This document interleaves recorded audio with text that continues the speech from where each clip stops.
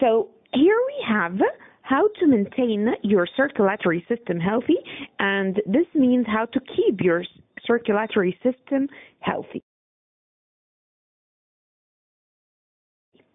Number one, we have this point.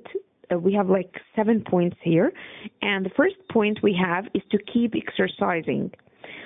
So it might come in the give reason why do we should keep exercising. So you will answer like this. You will say that it's to strengthen the heart muscle, and number two, it's to activate your blood circulation. So why do we should keep exercising? To strengthen the heart muscle and to activate the blood circulation, to keep your blood circulation active, okay?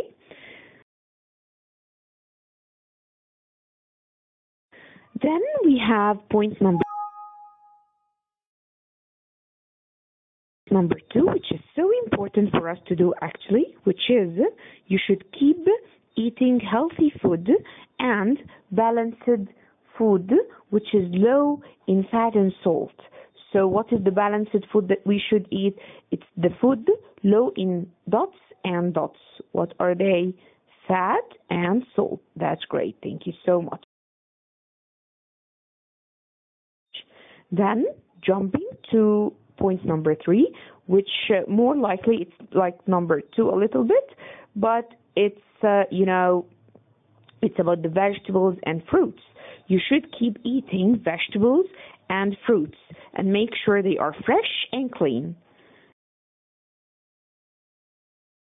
Number three, you should drink suitable amount of water every day, especially in the summer. Why especially in the summer? Because you lose a lot of water in the sweating, right? When you have like sweating, you're running, you're doing exercising, you will be losing some water.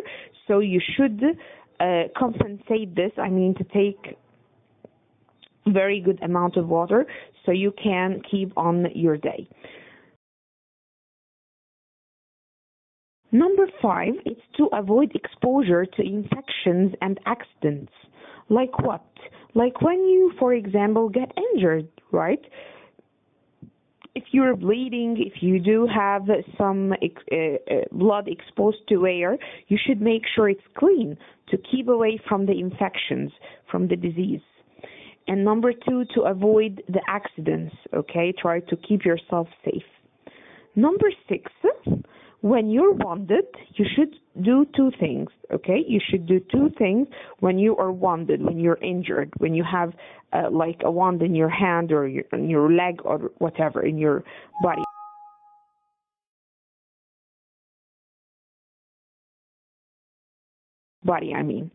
So you should do two things. Number one, to try to stop the bleeding, and this might come in the complete questions. When you are wounded, you should stop dots. Yes, you should stop bleeding. And number B, clean the wound and treat it. You should clean the wound. Make sure you have the wound clean. Do not touch like dust or something that has not a clean surface, for example. You should keep away from this. Why? To keep your wound very clean and treat it to heal very fast. Okay? That's great.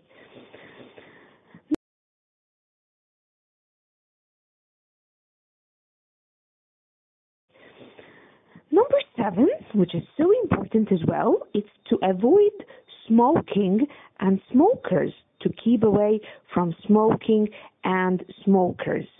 Why? Remember when I told you that we should keep exercising, and this is to strengthen our heart muscle and to activate the blood circulation? Yes, that's correct.